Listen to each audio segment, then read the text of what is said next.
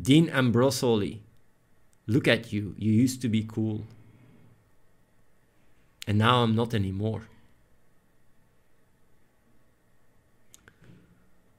I know, man. I know. It's what happens. It's the disappointment you have to face once, you know, you grow older and you see that all the adults are, you know, becoming even older, boomers. And you look at them and you go like, but man, you were once someone I was looking up to, and now look at you, washed up, gray, your teeth, your hair, everything boomer.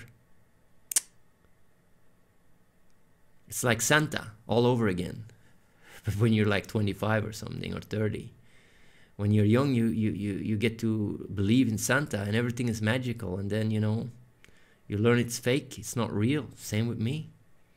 You think I'm the king, I'm the master, and I just get old like anyone else. Fucking hell, man. Sorry, man. But maybe it's the circle, full circle. I'm becoming Santa. Maybe it's just the circle. The circle of illusion going full circle.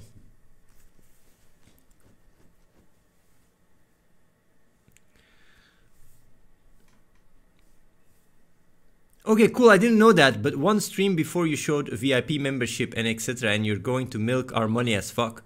Knows too, like, man, I'm an entertainer. I like to, you know, I like to troll people. But if you spend money, it's nice. It's nice if you spend money, but you don't have to. But you can also earn if you go about it smartly.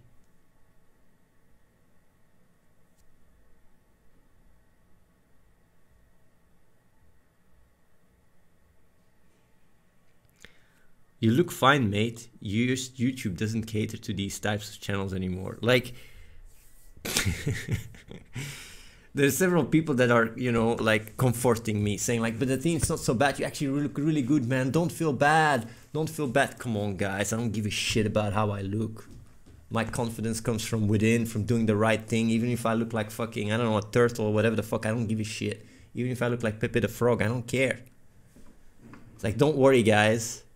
I don't get my confidence and my value out of my looks or how people look at me or judge me.